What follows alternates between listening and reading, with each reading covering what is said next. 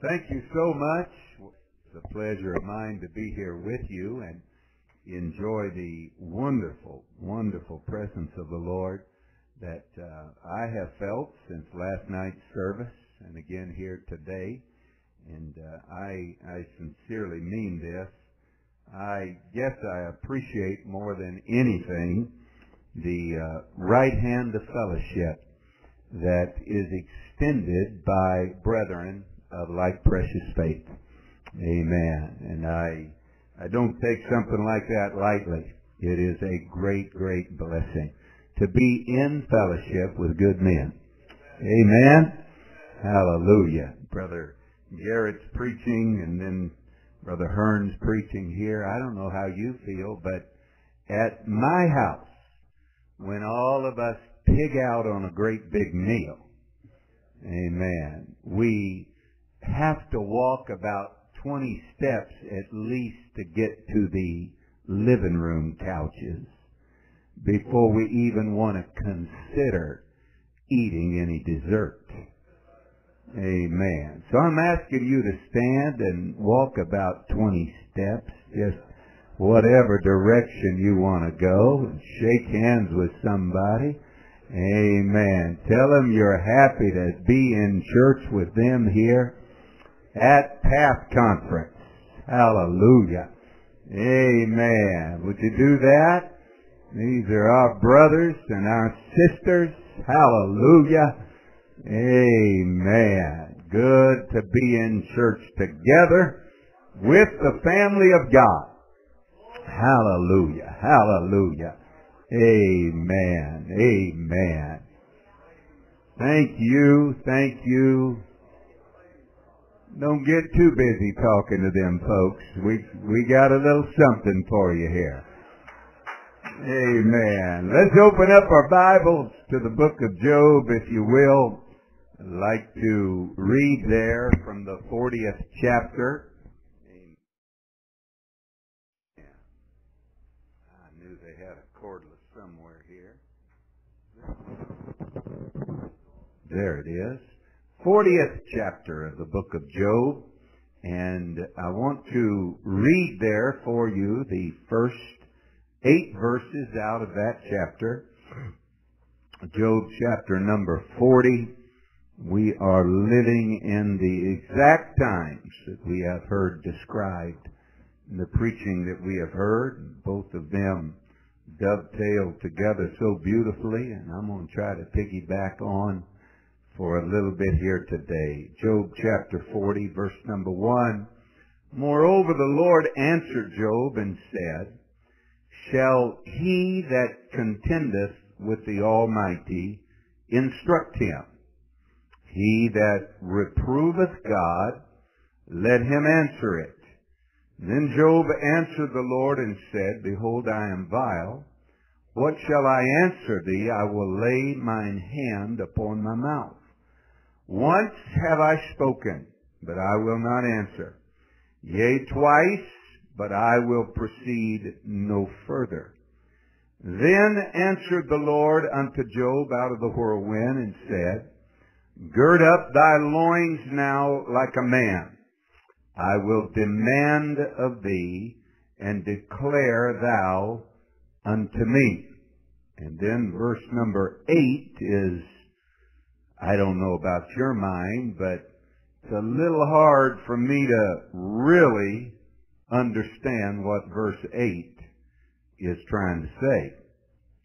And that's why I'm going to lean on something out of the red letter edition of the King James Version of the Bible here to help.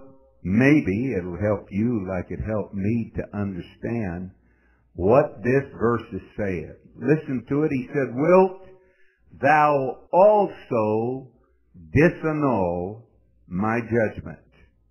Wilt thou condemn me that thou mayest be righteous?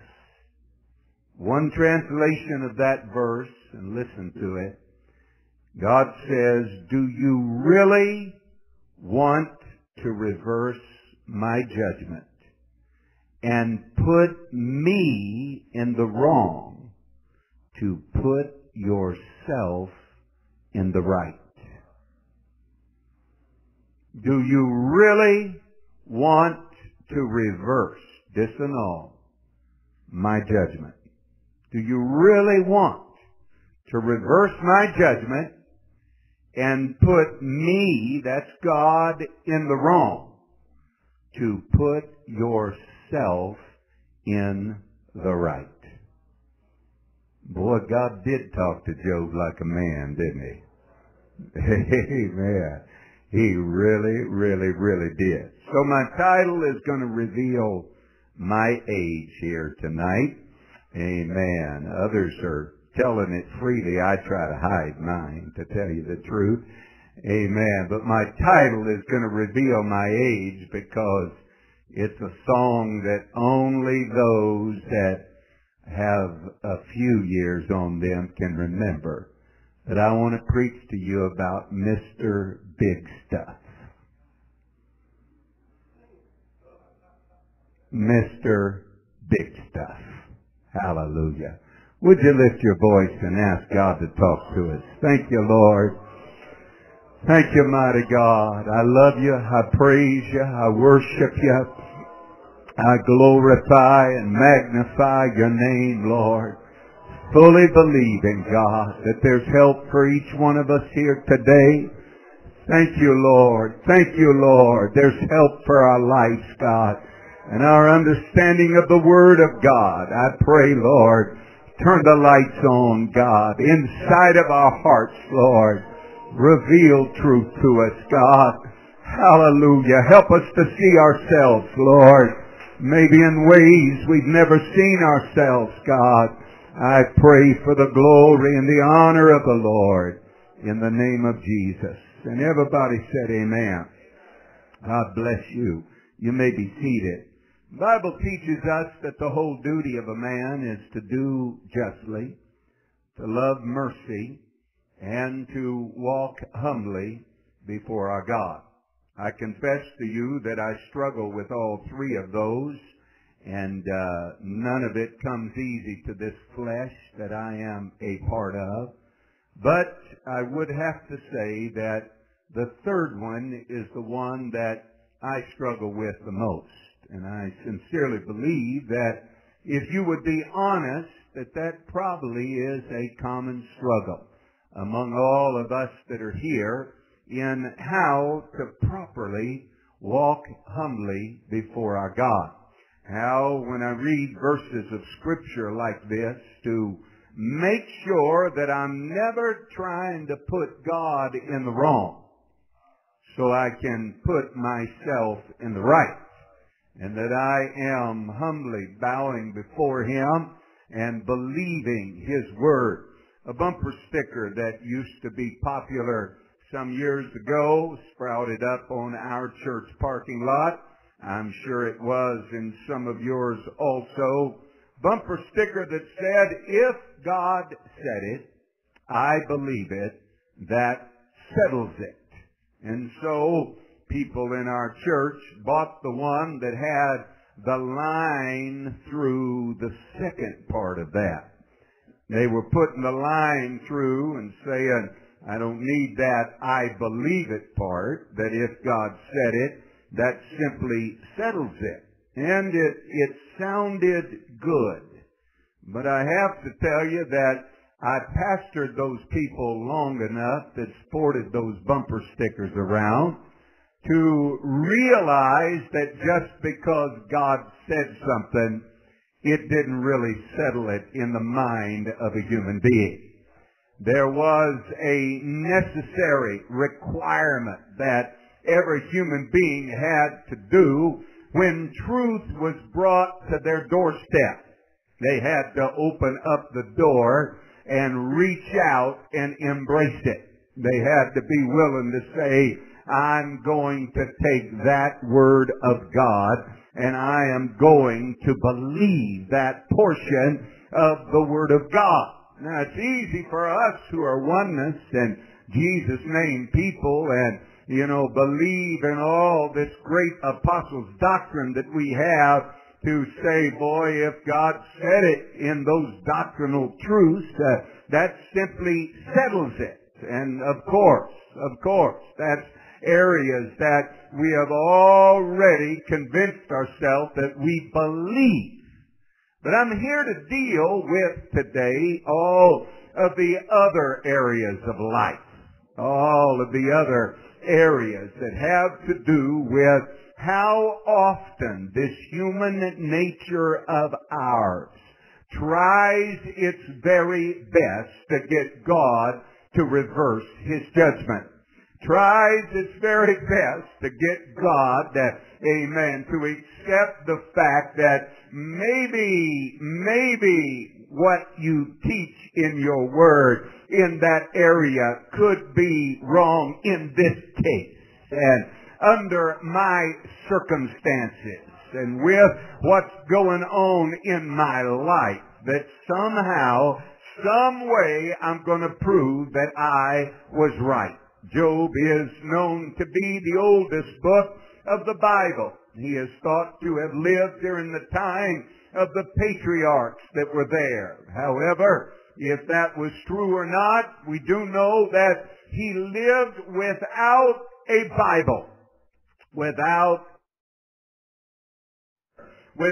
a church, without godly examples of history that was before him. A great challenge for a man to try to get right with God without all of those benefits. You and I have all those blessings every day of our life, and we still struggle to obtain to the place that Job was at, where God said he is a perfect man, a complete man, a man of integrity who feared God, did the very best that he knew how to do. And sad to say, you might not agree with me, but that's okay.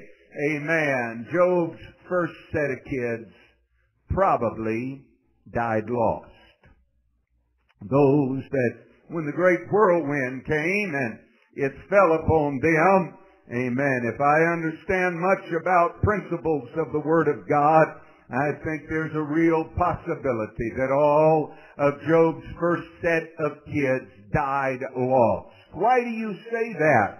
I say that because Job made the common mistake that is so prevalent in our society today. As a parent, he didn't know the difference between intervention and intercession for his kids.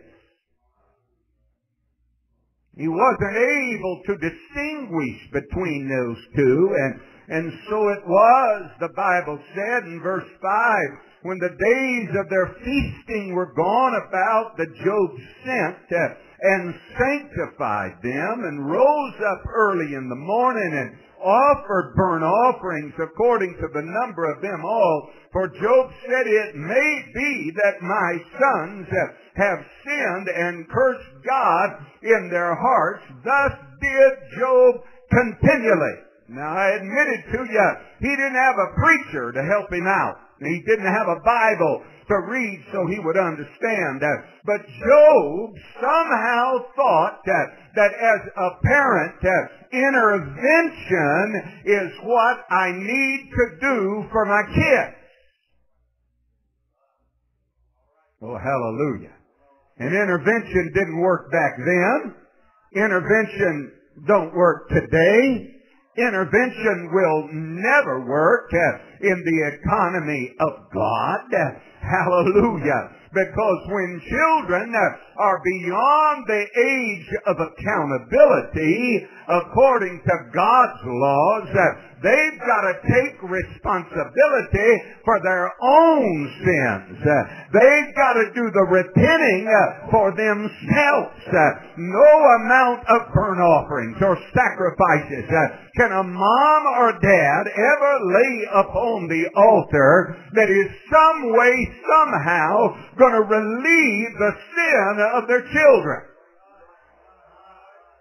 Well, I hope I'm in the right place. You get to talking to some people about their kids being lost and they just reject it right out. Oh, hallelujah. He thought intervention was the way.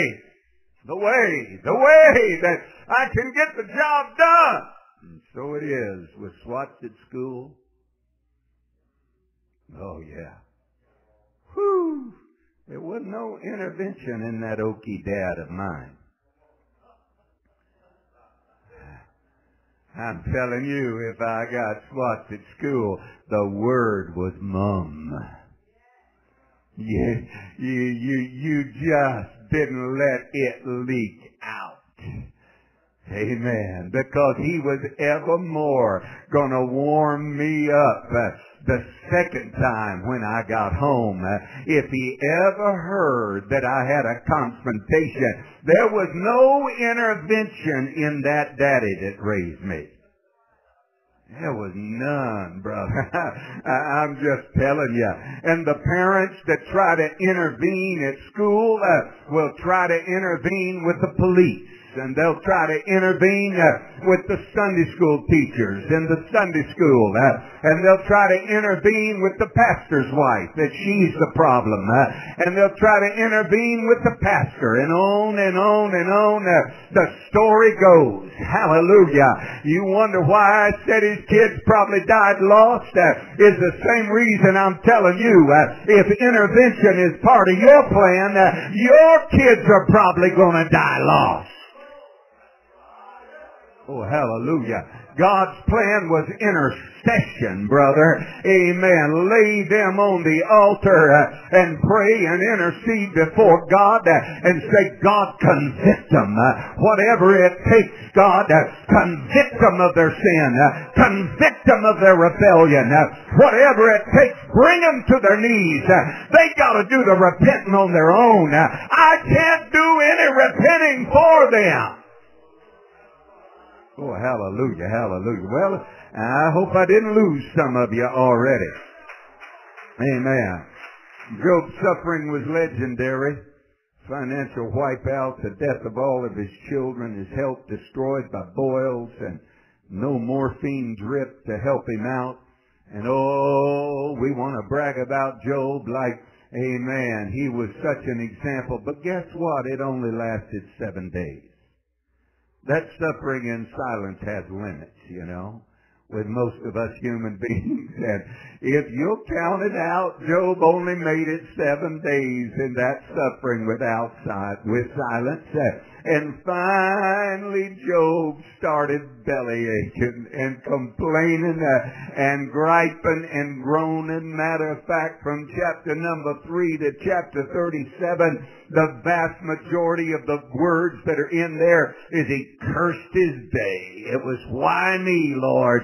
Complaining, telling God it's not right for what's happening to me. He was arguing and challenging the justice system that God had that was there and doing his very best. And God grabbed him by the scuff of the neck one day. He said, stand up here. Stand up here. I want to have a little man-to-man talk with you, Mr. Big Stuff. I want us to have a real good understanding.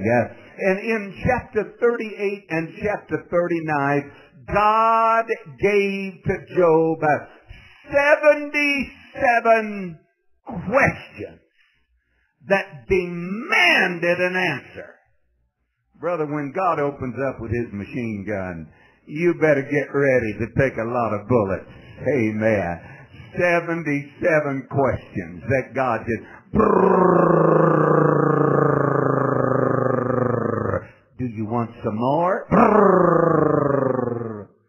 You think you've had enough, fella? Come on, come on. And God started talking to Job in ways that, oh my God, I sure don't want God to have to talk to me. Now, I'm going to read a few of those to you because I think sometimes we don't really get the grip on what God was trying to say to this guy that was struggling with walking humbly before God and saying, God, I don't ever even mean to hint that you could possibly be in any way wrong in anything that you said, and knowing that you are 100% right 100% of the time, and I am 100% wrong 100% of the time, and I ain't questioning anything that you say, God.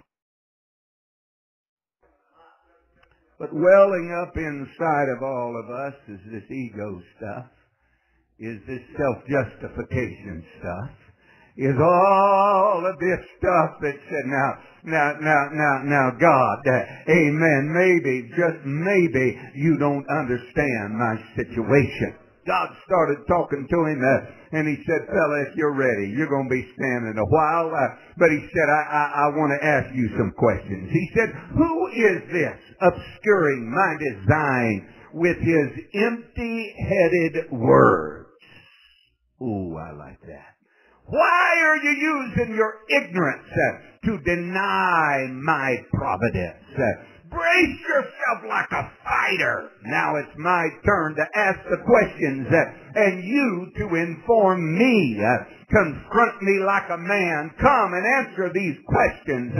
From what vantage point were you watching when I laid the foundation of the earth? Tell me, since you are so well informed.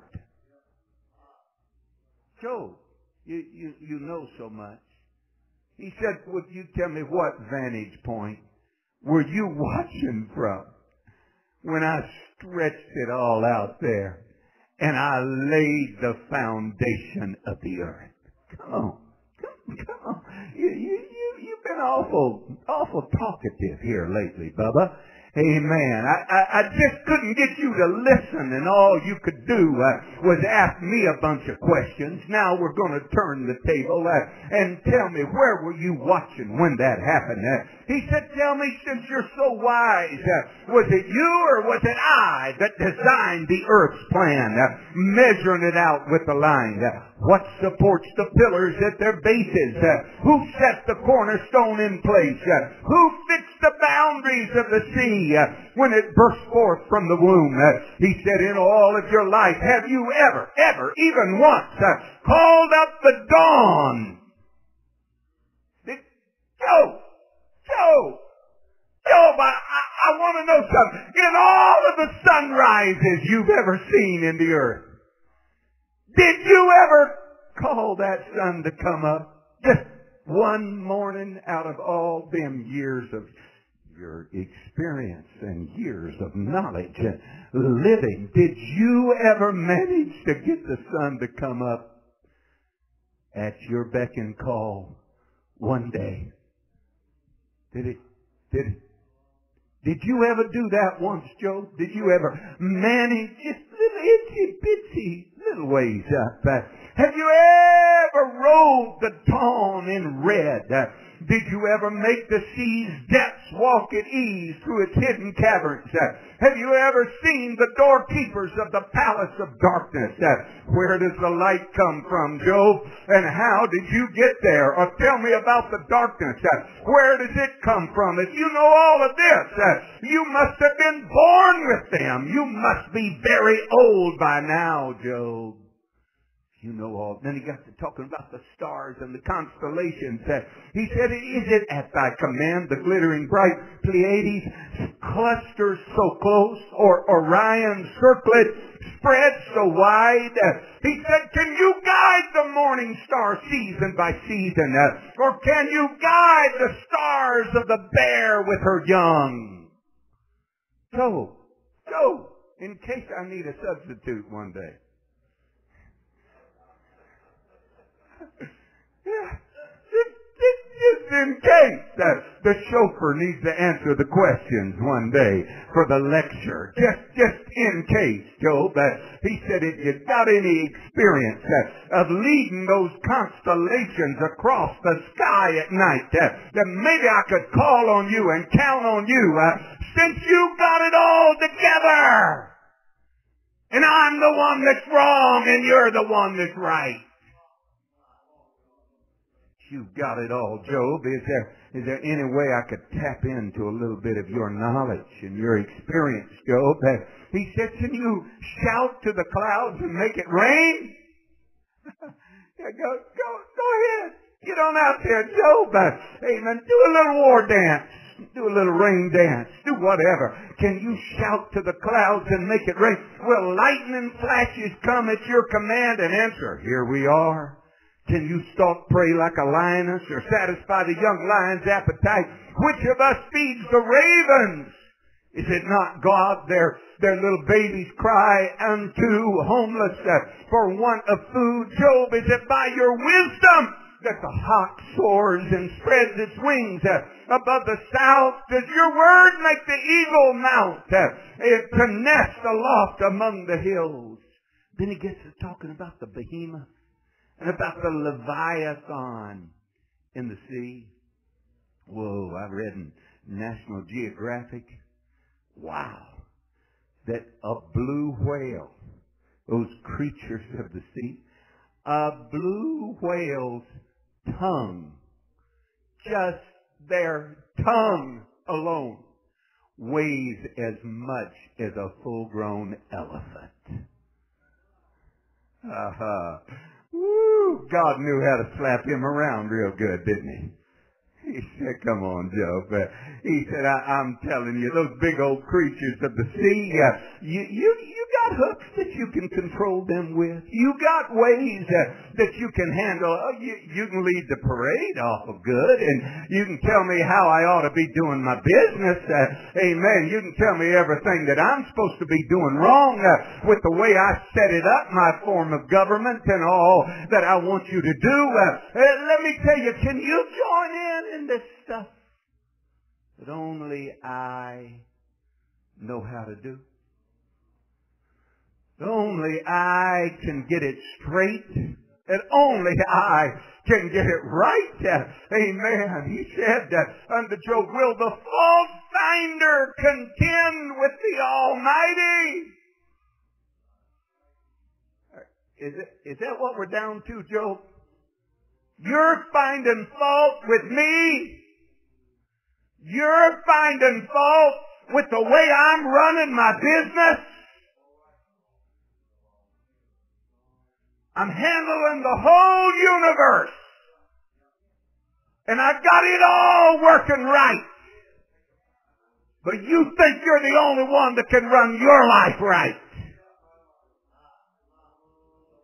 You think you're the only one that can call the shots when it comes to your life and how you want things done for you there. He said, has God's critic thought up an answer? Will you still want to argue with the Almighty God, or will you yield? Then Job answered the Lord and said, behold, I'm insignificant. What can I answer you? I'm nothing. How could I ever find the answers? He said, I will lay my hand upon my mouth in silence. I have spoken once, I'll not speak again. I've already said too much. Then the Lord said unto Job out of the whirlwind, brace yourself. We ain't done, buddy. This is a full 15-rounder. You ain't getting out of the ring yet. No matter how hard I've knocked you down, get back up and put up your dukes again. He said, it's my turn to ask you a few more questions. And you can inform me, Mr. Big Stuff. You can inform me. You can inform me. You can tell me, do you really want to reverse my judgment and put me in the wrong to put yourself in the right? All 77 questions boil down to, in truth, just one simple. It's a simple question that all of us have to face every day of our life. That is, do you really think you know more than God does? Do you really think that the way God designed and structured and planned for things to be, oh, hallelujah, do you know more than God does? God knew what mom and dad you needed in life.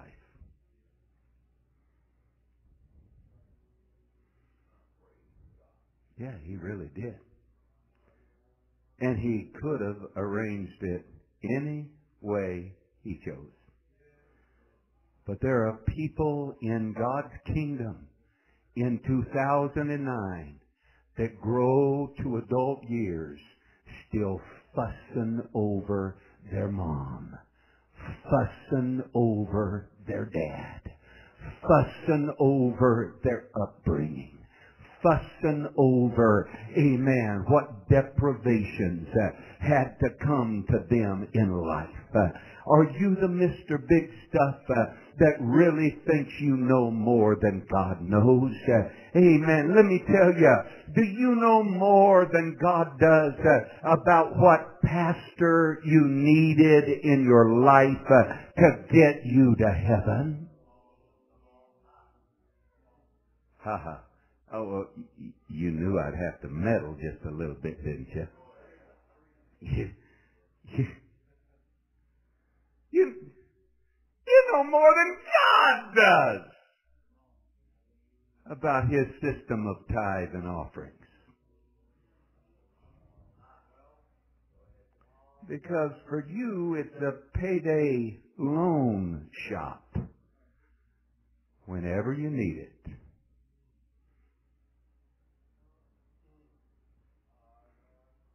And God, who set up tithing system in the Bible, it blew my mind when I read it. God said, you can't even borrow with my permission to pay funeral expenses.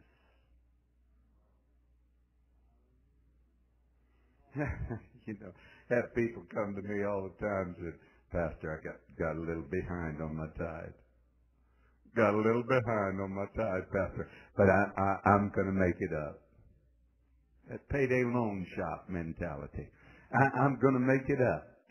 Some way you know more than God does, huh? If I was going to make an excuse, it would be for funeral expenses.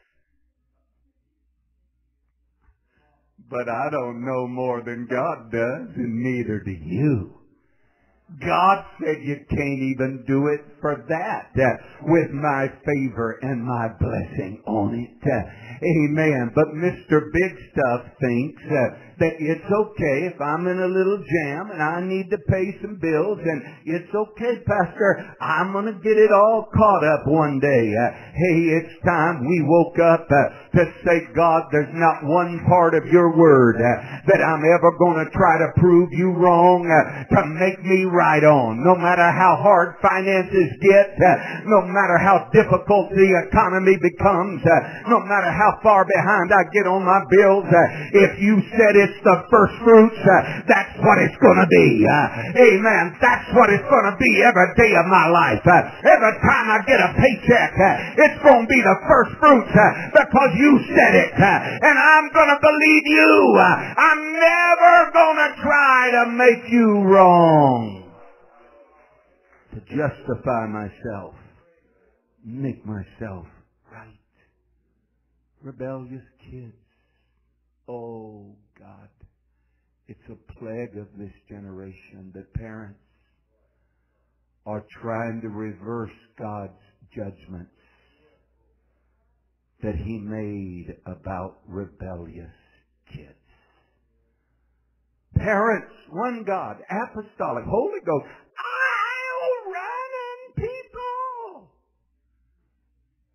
No. I mean, they got their holiness down pat. They got everything just right.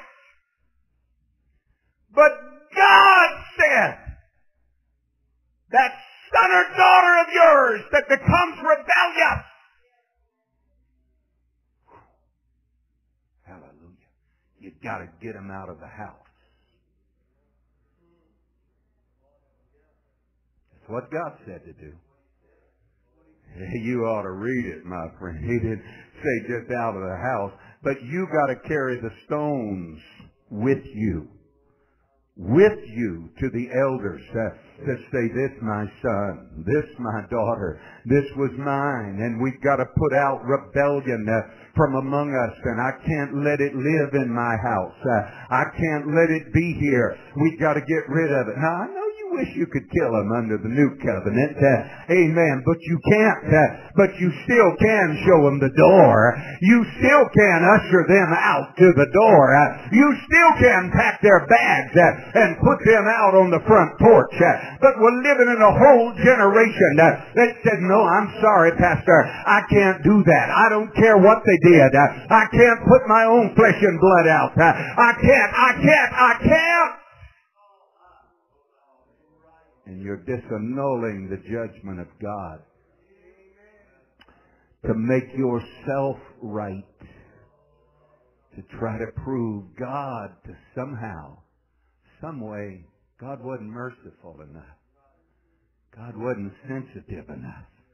God wasn't tender enough. How in the world could He ever tell us to purge out the old leaven? Because a little leaven leaveneth the whole lump. How could He ever tell that?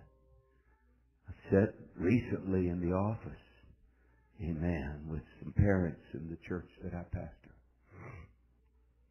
to inform them of your daughter who is dating a guy from another church of good reputation.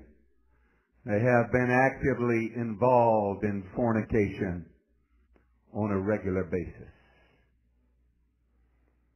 We're not talking about a 12-year-old. We're talking about somebody that's in her 20s. To watch the parents as they looked at me and, sorry, Pastor, nothing we can do. She's full grown. Nothing we can do. I said, wait a minute. Wait a minute. Wait a minute. There's nothing you can do with an active fornicator living in your house. There is nothing that you can do.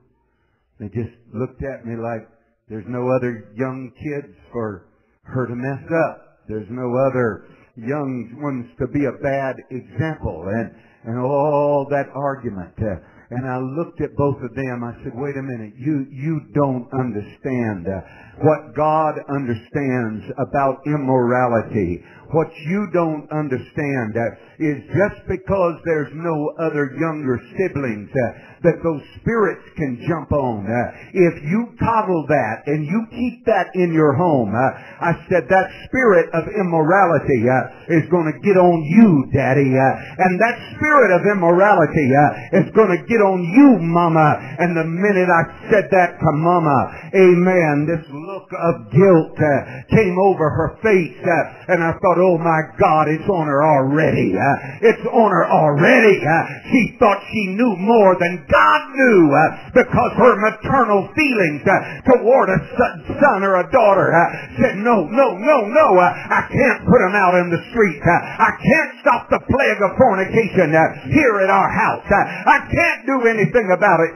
Hey, Mr. Big Stuff, where in the world did you get your thinking from? You don't know more than God does. And God told us how to deal with a rebellious child. But you're going to prove God wrong. You're going to prove God wrong, aren't you? You're going to prove God completely wrong.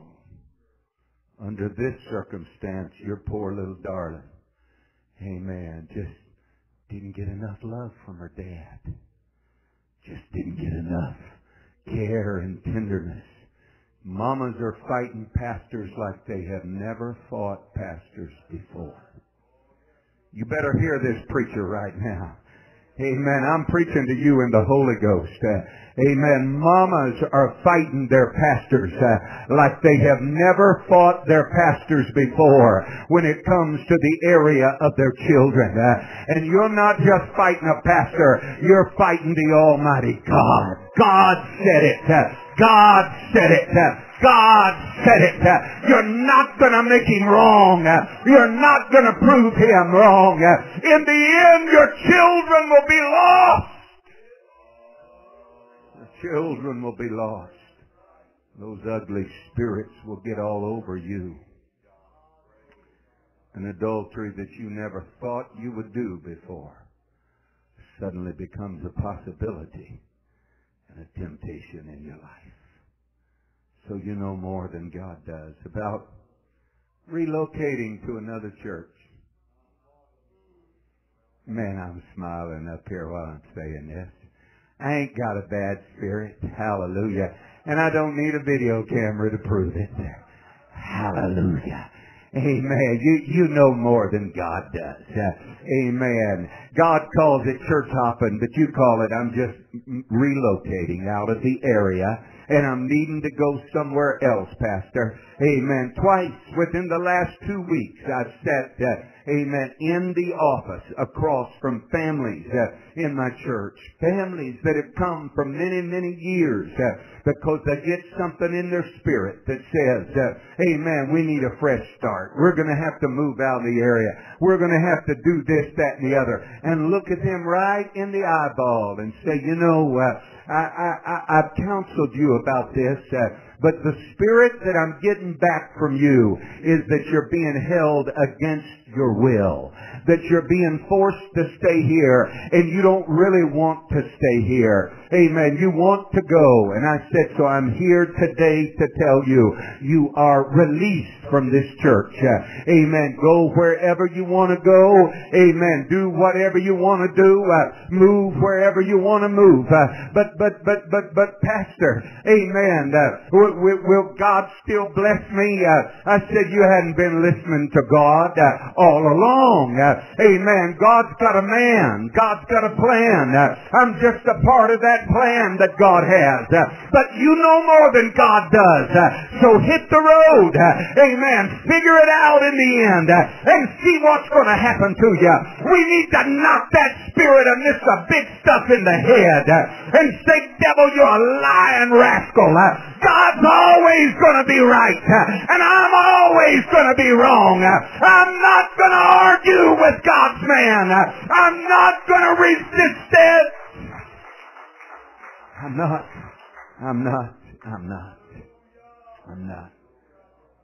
Amen. Dating. Who to date?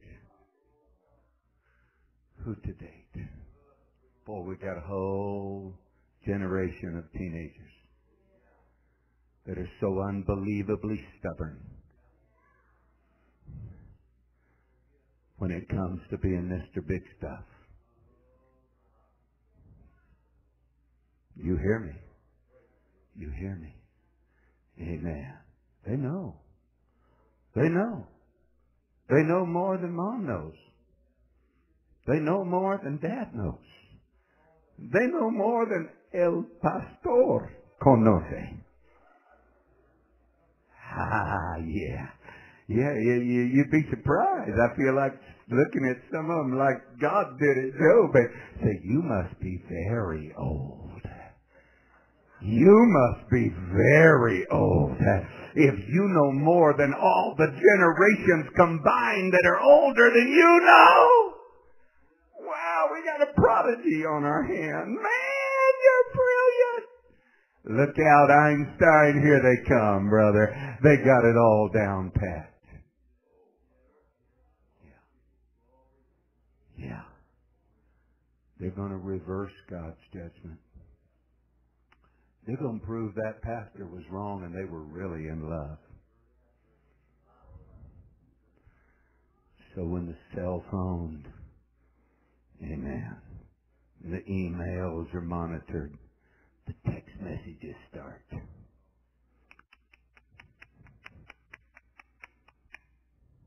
Yeah. I had a pastor long ways away, different state.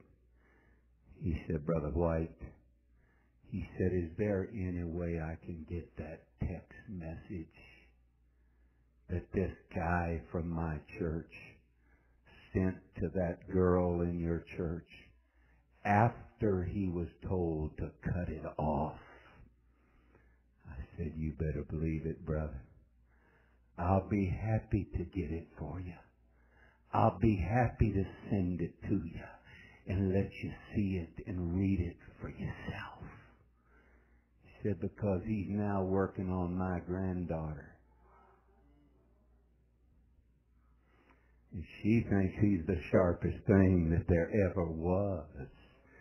And somehow, some way, Grandpa can't quite convince her that I've got more wisdom than she does about this. And what am I going to do? I'm preaching about Mr. Big Stuff, brother. You can be awful young and still think you're Mr. Big Stuff. You can be a teenage girl at adolescent stage and think you know more than your pastor's wife does when she tells you, leave that boy alone. Amen. You don't need to pay him any attention at all. If he's not under submission, he'll be a terrible taskmaster if you ever marry him. Let's wake up and say, God, you're not wrong. You're not wrong. My parents aren't wrong.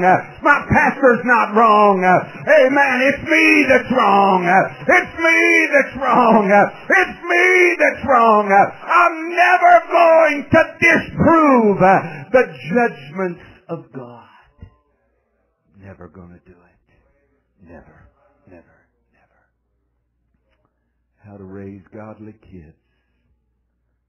I'm just about through.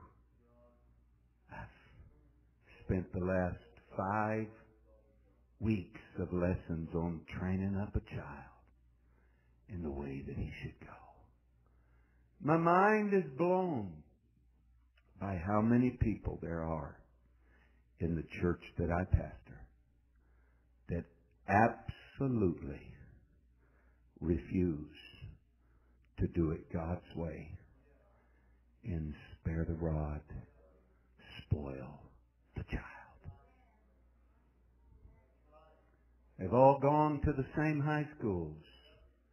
They've all gone to the same colleges. And they've all heard the same arguments. And they all present the same answers. How that there's better ways to get your kids to mind. How that there's more civil ways than the old barbaric child-beating way that was espoused way back then. And the monsters that they're raising. I want to say, so you proved God. It looks to me like God proved you wrong. Amen. And getting people to take how this world is conditioned this generation and say, let every man be a liar, but let God be truth. Oh, hallelujah. If God said it, I'm going to prove it that I believe it by embracing it and saying, I'm doing it God's way. You can do it like the philosophers if you want to, but I'm doing it God's way. I want God's results. I want God's blessings. I want God's anointing. I want God's favor on my marriage. I want God's blessings on my kids. I'm not trying to prove God wrong. Matter of fact, I'm not trying to prove anything, but that God, you're always right. And whatever I need to change, I'm going to change it. However I need to readjust, I'm going to readjust. Because I want to do it God's way. Stand with me together. Job said, oh God. He said, Lord, I'm so embarrassed. He said, I'm going to put my hand over my mouth. He said, I babbled on like an idiot for too long, trying to make God wrong and me right. And he said, I'm going to stop arguing with the Almighty God. And I'm going to let God be the one who runs the universe. Be the same one who runs my family life. How God said that a husband is supposed to treat a wife is exactly how I'm going to do it. Because I'm never going to prove God to be wrong. Lady, how God said a woman is to reverence her husband better be exactly how you do it. Because you and a whole generation of women's livers is never going to prove God wrong. Never, never, never. And God says, I want to see if you can walk humbly before your God. I want to see if you can have an attitude that says, preach it to me, preacher. And if God said it, that's how I'm going to live it. That's exactly how. Not going to fuss. No more tug of wars. Not going to resist. Not going to do it any different. Hallelujah. We have time for a little season of prayer. Would you mind coming if you want to find a place to pray as we sing unto the Lord? Come on. Let's bow before our God. Let's kneel before Him. Oh, Master, I don't know it all, God. Hallelujah. I'm not going to try to reverse your judgment on anything, Lord. I want to live in submission to you. You're right. You'll always be right, God. Hallelujah. Hallelujah. Oh, let's talk to the Lord. Yes, God. Yes, God. Yes, God. Yes, God. Yes, God. I want your favor, your blessing. I want it, God. I want you, Lord Jesus. Oh, God. In every area of my life, God. I'm sorry. I'm sorry I challenge you, God. I'm sorry. I'm sorry. I'm sorry, God. I'm sorry. I'm sorry, Lord. Oh, God. Oh, God. I'll never be right till you be wrong, God.